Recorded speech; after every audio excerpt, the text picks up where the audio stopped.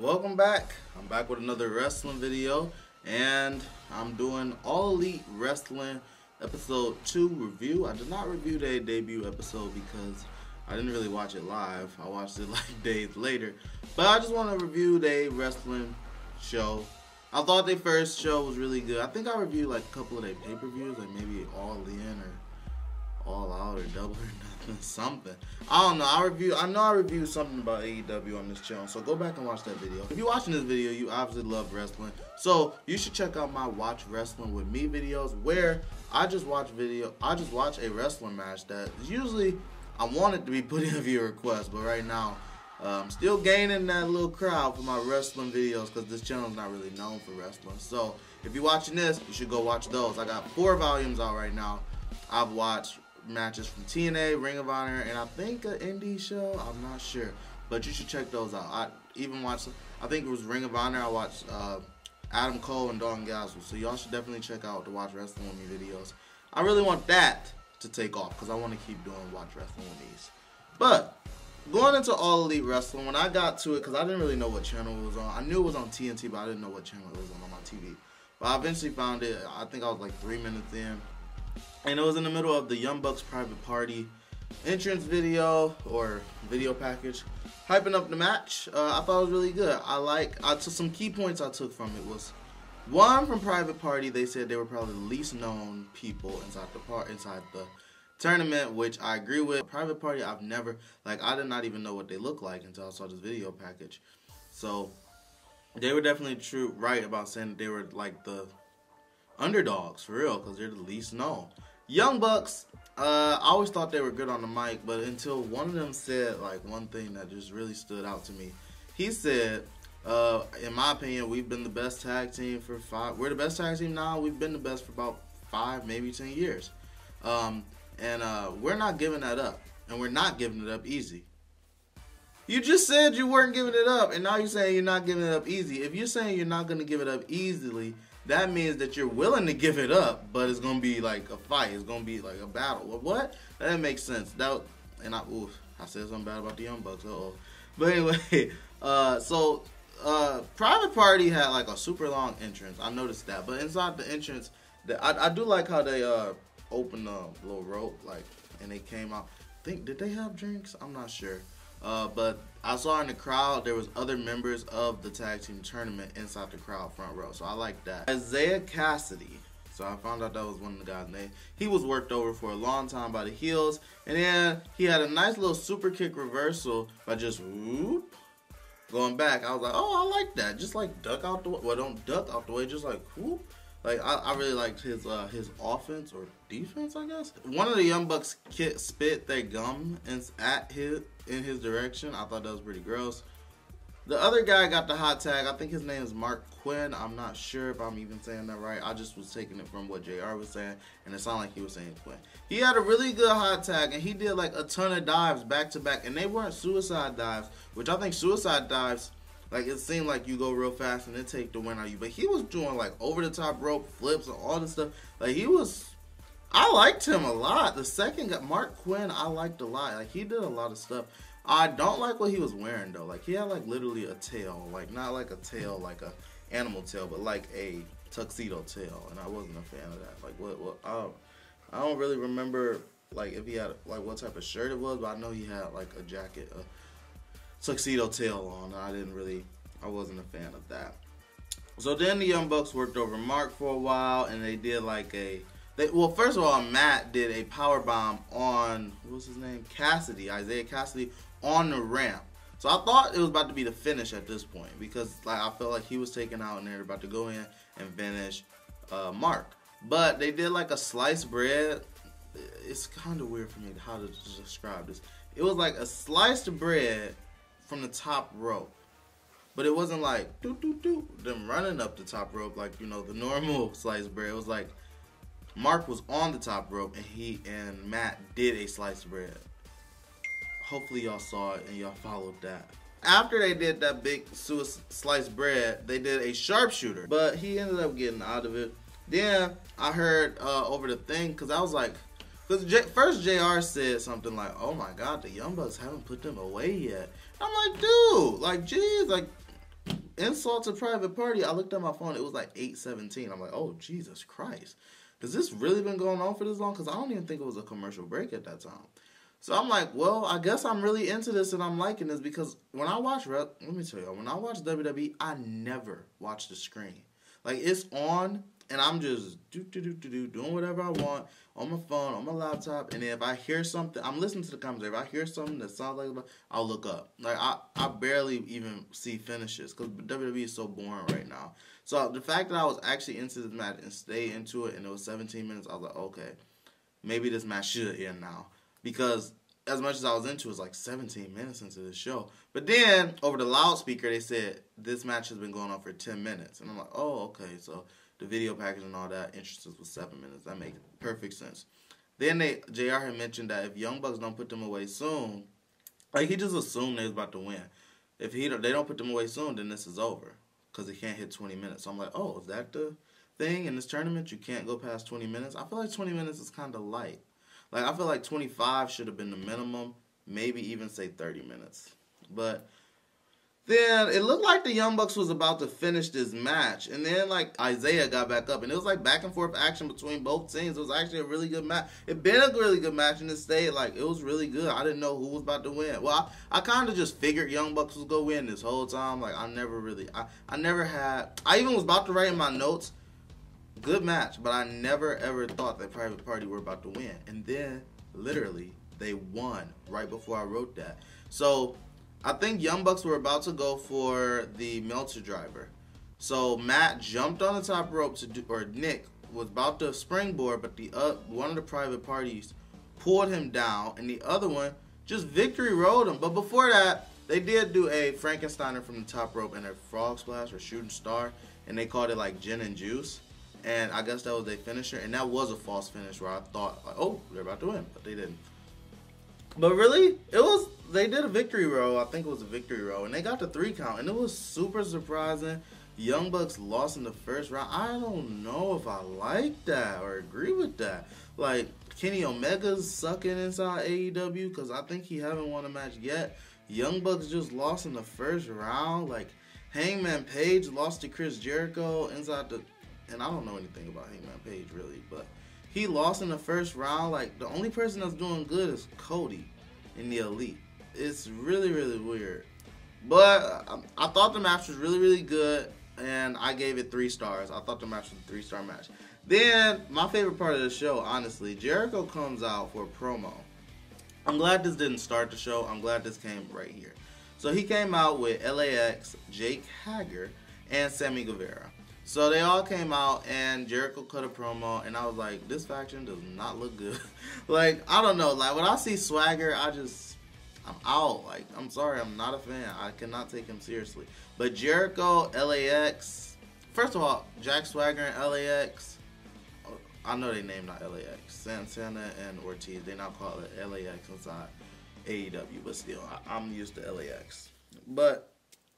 And I got one of them, a match with them on my Watch Wrestling With Me, so check that out. But anyway, Jericho, or LAX with Jake Hager is weird because Jake Hager is a Trump supporter and is all about we the people and his character in WWE, but then he's next to 2 Latinos. Also, Sammy Guevara. I found out that he's Spanish as well. I didn't know that. And then also, Jericho is with Hager, who... Jack Swagger cashed in his Money in the Bank on Chris Jericho. I know this is wrestling, y'all, but I don't know. I just put this group. It's just really, really weird. I don't know. I don't know if I'm into it, y'all. But anyway, big heel faction, I guess. And Jericho called himself La Champion, which when he said that, I cracked up. I thought it was funny. I don't know. He said that their name is going to be, what was it, actually? So he cut a really, really cocky promo. He buried the We the People chants. Yes. He said, like, We the People sucks. It's buried. Don't say nothing. It was a dumb idea by dumb creative. Or a lazy idea by lazy creative. It was hilarious. I loved it. I could listen to Jericho shoot all day. He said, that's a shoot. So he puts over he puts over each member. Then he got the Swagger, or Hager. And he talked about how he's undefeated in MMA. And he's huge and all this stuff.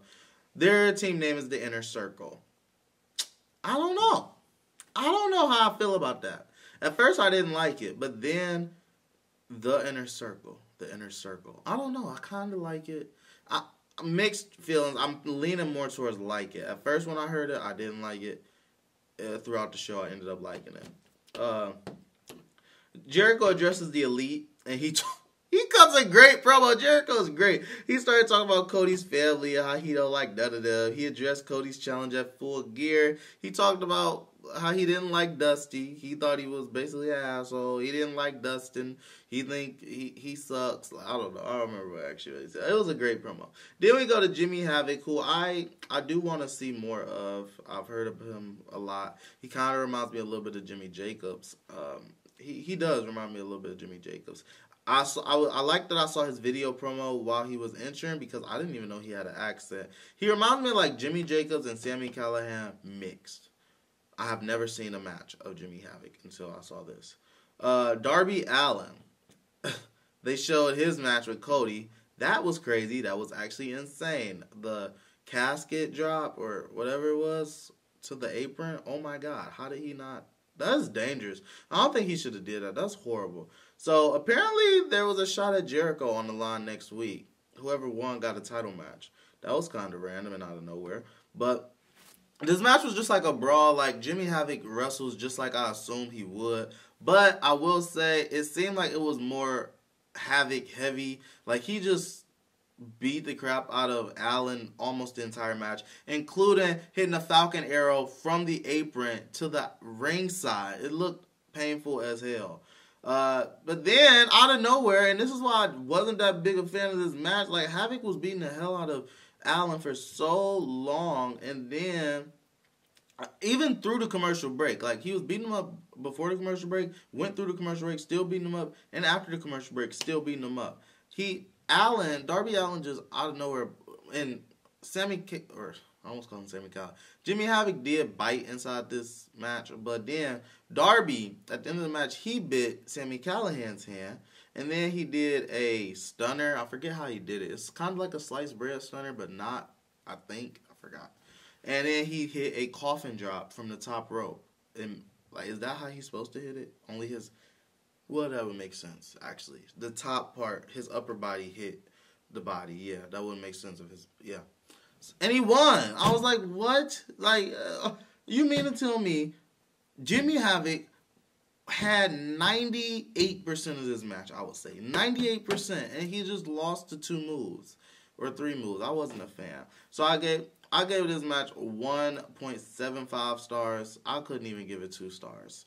Because it was just, I don't know. It just, Jimmy Havoc was on top for so long. I feel like Darby Allin didn't really do anything. He just won. And I know y'all like Darby Allin. And I do too, but the match wasn't that great. So then we got Rio, who is the AEW Women's Champion, and Dr. Britt Baker versus Bea Priestley, who I hear a lot about, and Emi Sakura. I'm not sure how to say her name, y'all.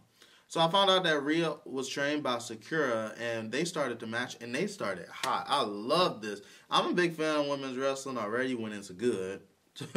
And this was great. These two in the beginning, like, I thought it was really, really good. Then it went on. It just seemed like a regular tag match, but it was a good women's, or not even, just a good tag team match. The finish came kind of out of nowhere a little bit, where Britt Baker hit a ripcord elbow, which I really, really like. Like, she just went on a fury. She hit a ripcord elbow, then she hit, and this is on Sakura, and she hit, and I found out that Sakura trained, did I already say that part? Sakura trained Rio. I don't know if I said that already. I probably did. Bea Priestley and Britt Baker have, like, tension. They don't like each other, so they're kind of like in a rival. But back to the fury. Britt Baker hit a ripcord elbow, then a page turner type move. I don't know what to call it. It's like a Russian leg sweep, but it's like a pew. Like, it's not like a sweep with her arm on her shoulder. It's like she literally sweeps her. I love that move. I really like it when people do it really good. And then she hit, like, she locked her inside of like a Batista bite type move, or like Neville's finisher. But she took her hand and, like, did a mandible claw, like she touched the bottom, like something. It played off her being a dentist. I know that. And she won. And after the match, she had a lot of tension with B. Priestley, and it got broken up by the champion. And then we go to a video package of, well, not a video package, it was literally a video of the best friends embracing. They literally just embraced. And then it panned over to them in the crowd. And I feel like the crowd did not care about that video. Like, they weren't laughing, they weren't smiling. The crowd was kind of dead after that video. Like, nothing happened. It panned over to the best friends, and of course, they made a little bit of noise. I like the best friends. I got them on my game, on my universe, and I like best friends a lot. I watch their matches, and I don't know. I'm a big fan of Trent by itself, and then like I like Chuck Taylor from what I've seen. He's really good. Kentucky something. Ain't he from Kentucky? And the interviewer asked him one question, and like they were like, ask him, and it panned over to Orange Cassidy, who I know of from other AEW shows, basically. That's it. Maybe y'all should comment something of his to watch, because I hear that he's hot right now. My friend told me I should react to something of Orange Cassidy. So if y'all want to see that, just comment that inside the comment section down below. So then the lights go out, and I thought it was something with Orange Cassidy, but no, it was Shawn Spears' entrance, which was weird. So he came out with Tully Blanchard. I guess that's his manager. Pac was on commentary. I thought his name was Pac, but they keep calling him Pac for some reason. John Moxley came out. He was very intense, and him and Ty Dillinger, they started going at it really, really well. Like, it was a good match. I was watching it through the commercial. It was really, really good. I think Shawn Spears hit a suicide dive, and then, like, somehow Moxley just like ended up hitting one right after him. Like, I feel like I blinked and I missed how that happened, but I like that spot a lot because the suicide dive is really just like a put. Well, I guess it depends on how you do it, but I can definitely see that happening. So I liked it, and I really love the way that John Moxley does his finisher now. Like, I thought he would have changed it from that double arm DDT, but he kept it. I forgot what it's called now, but for some reason, when he hits in the AEW, it seems like it really hurts, and I really, really like it. So, John Moxley ended up winning with the Dirty Deeds, or whatever that move is called. It's definitely not called the Dirty Deeds. I gave the match 2.5 stars. I gave it 3 at first, but then I was like, you know what? I think 2.5 is still a good match. Or maybe I should have gave it 3, because if some people think that maybe 3 is average, yeah, a 3-star match. It was fine. So then after the match, Kenny Omega comes out, and he has a broom wrapped in straw broom wrapped in barbed wire, Jesus Christ, and a baseball bat. I think it was a baseball bat wrapped in barbed wire. Moxley goes up the ramp. Kenny Omega throws him the baseball bat, and they're like standing about to go to war. And Pac attacks Kenny Omega from behind. Kenny Omega just looks like, man, Kenny Omega, what in the world? Like, imagine if you weren't a fan, you didn't know nothing about anything. You just see Kenny Omega just always lose and get beat up. So then it's like Pac and Moxley, and Pac walks away, and Ambrose just looks down, or Moxley just looks down, and he walks away. So, like, Kenny Omega just comes off looking like such a doofus. I don't know. But it's a big story, but I disagree. Like, right in the beginning, Kenny Omega, they should have been making it known that he is one of the best wrestlers in the world. Because, honestly, if I'm 100% honest, I haven't seen that many matches of Kenny Omega, but the few that I've seen, I know he's one of the best in the world. And the fact that Chris Jericho's good, but the fact that Jack Swagger isn't, even Hangman Page, they're the one, Darby Allin, they're the ones inside the main event title picture, and Kenny Omega is just losing after, even Ambrose. Like, why aren't they being put, like, I feel like they should be more with the title right now. I don't know. That's just my opinion. So then we get to the main event, which was Hangman Page and Dustin Rhodes versus Sammy Guevara and Chris Jericho. So I like this, how they had a promo in the beginning of the show, and then they actually had a match. So the heels worked over Hangman Page for a long, long time. And then Dustin got the hot tag, and he did like a dive from the top rope backwards, a crossbody. And like everybody act like that was the best move in the world. And fans chanted, "You still got it," which Dustin do still got it. He never really stopped having it. He can wrestle. He can go. So Hangman Page did a moonsault to the outside. This is in the middle of Dustin's whole hot tag.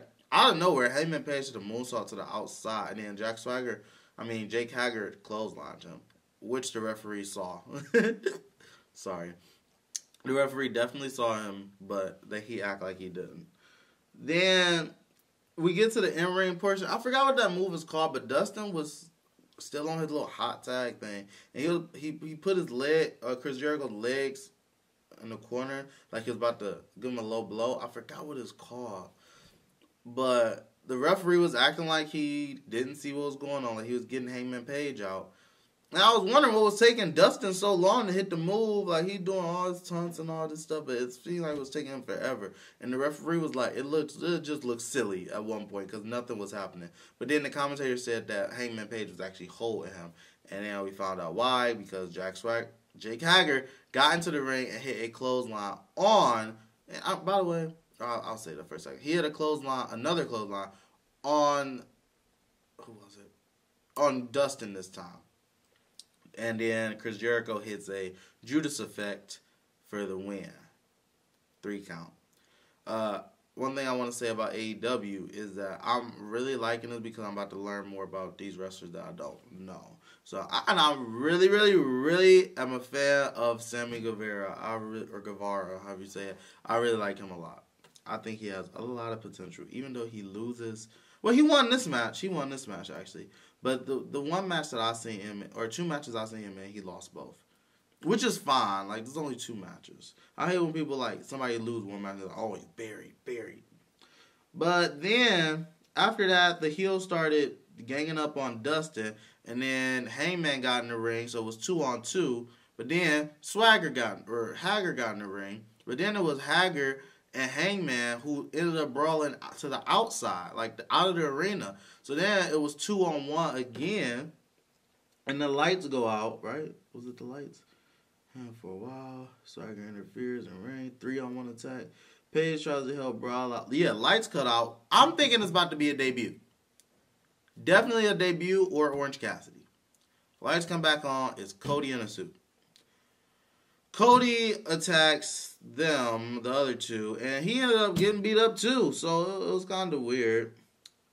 Then Jericho and Cody go at it, and LAX comes out. Well, actually, Cody hit a crossroad on Guevara, so Guevara was kind of out. Then it was like Cody and Jericho going at it. LAX come out, Santana and Ortiz, so now it's 3-on-1. Then MJF comes out, and I know of him. I don't know the whole Cody and him storyline, though. Like, they best friends or whatever. I don't know nothing about that. But MJF was, like, conflicted on who he wanted to fight or whatever. And then he ended up going after... He acted like he was about to go after Cody, but he ended up saving Cody. So I guess MJF is a face. But I feel like that's a bad idea, right? And I feel like the main event is, like... I'll get to that in a second.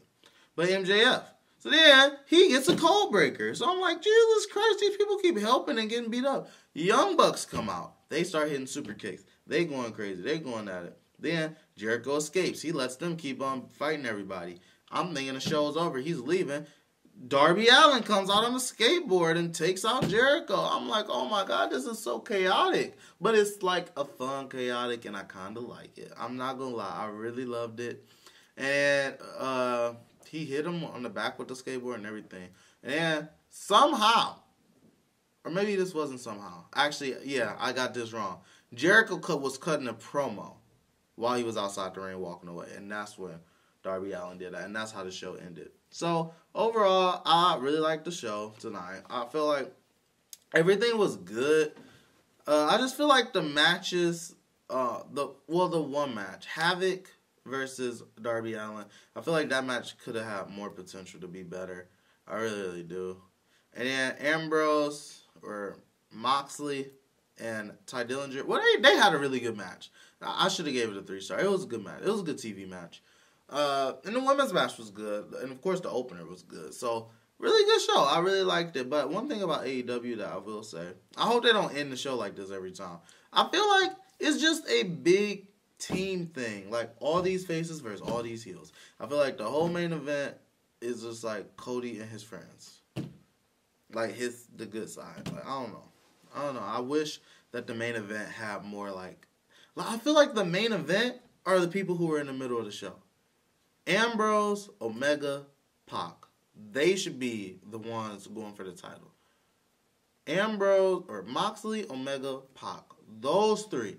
Compare Moxley, Omega, and Pac to, and I like Jericho, but Jericho, Hangman, and Cody. Maybe it's just my opinion. Let me know if y'all disagree. That's it for this video, y'all. Be sure to leave a like, comment, subscribe, and share this video on all forms of social media. Leave comments. Let's discuss this inside the comment section down below. I like to give this video or this show a thumbs up. I really liked it. Even though I said some negative stuff, I gotta say the negative stuff to get to the positive stuff. This is a good show, y'all. So let's keep watching AEW and keep up with these. Well, I'm not gonna do these every week, but sorry if this video is a little bit long, but catch you later.